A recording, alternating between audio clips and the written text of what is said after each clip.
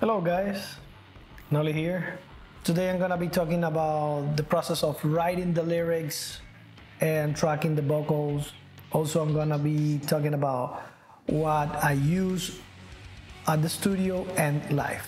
Writing the lyrics is actually a very straightforward process. Once I receive the music, I start listening to it.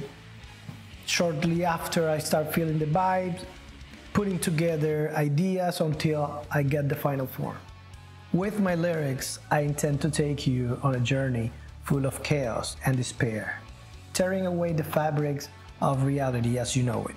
Before I start recording the vocals, I always do a good warm-up, and shortly after I start screaming the hell out of my lungs. Simple.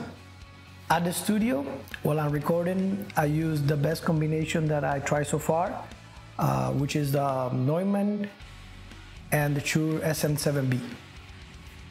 For live performance, I use the Sennheiser EW500. I highly recommend it. This mic is pretty handy. It allows me to move freely on the stage while I'm performing. It's very reliable, the batteries last longer, and let's not forget the quality of the sound.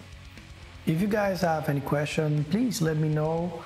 You can hit me up or leave a comment right here in this video so we can interact a little more. Thank you for watching. Please remember our first single, Echoes of the Fallen, is coming out soon on April 7th. For more info, make sure you visit our website, also follow us on social media, and subscribe to our YouTube channel. See you guys.